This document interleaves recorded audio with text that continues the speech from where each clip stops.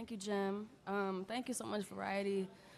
Thank you for not making me look stupid like everybody else wants to do on TV. I love that.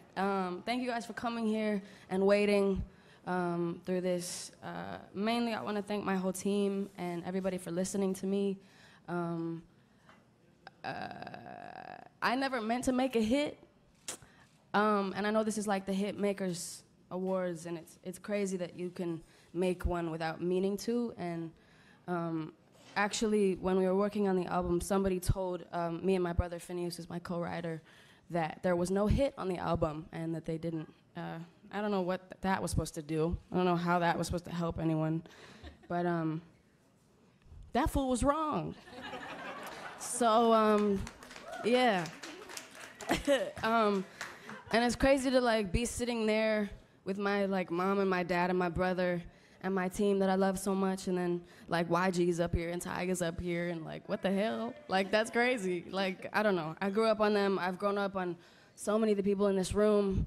I want to thank my team and my label, my managers Danny and Brandon, who I think are incredible, that have always trusted me. My label guy Justin, who is like the only person I trusted to begin with, I feel like, and that's no shade to anybody else, but I really felt like he saw something in me that I didn't feel like anybody else saw, so thank you, Justin, for everything. Thank you to Alex Baker, my PR. I don't think she gets enough credit for what she does. Thank you to Chelsea and Michelle from my label, my creative team, for believing in me and letting me do what I wanted and thinking it was a good idea. I know it was really easy to not think it was a good idea because a lot of my ideas sound like they wouldn't be. So thank you for assuming they would be.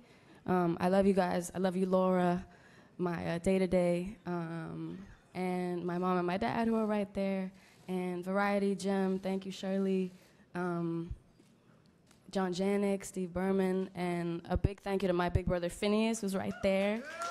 Come here, get your ass up here. Finneas is my best friend.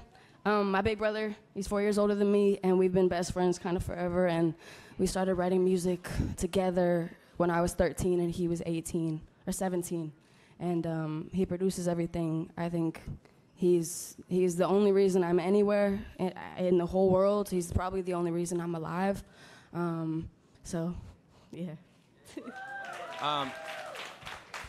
I would just like to thank Billie for being, naive in her trust of a 17-year-old who had no idea what he was doing, who was incredibly ambitious and thought every idea I had was the best idea. And I couldn't be more proud of every song that I've made with you. And there's a lot of like bullshit articles about me now about how I'm not just Billie Eilish's brother, and just being Billie Eilish's brother is all I ever want to be. I love Billie more than anything else, and I'm so grateful to you, and I love you.